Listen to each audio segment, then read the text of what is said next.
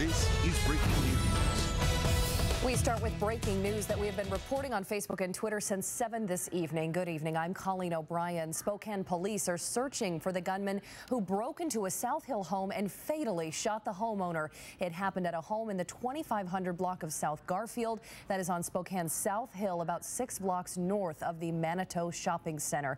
KXLY4's Kylee Cruz is live at the scene tonight with the latest. Kylee.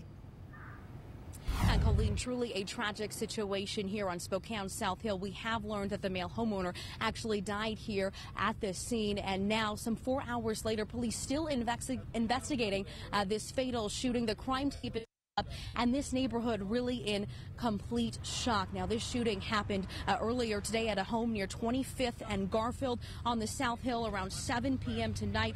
2 people were inside the home when the intruder opened fire, fatally killing the male homeowner, and police quickly swarmed the area. More than 25 officers responded. A large perimeter was set up to try to track the gunman. Canines were also used, but police were not successful in locating the shooter. Now, for those people living in the Rockwood area, it was a very intense night. Now, this part of town is known to be very quiet, but tonight neighbors were told to stay inside and lock their doors as police canvassed the area trying to catch the shooter.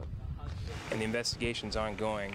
The Spokane Police Major Crimes Unit is investigating. They have detectives that are interviewing witnesses and family members at this time.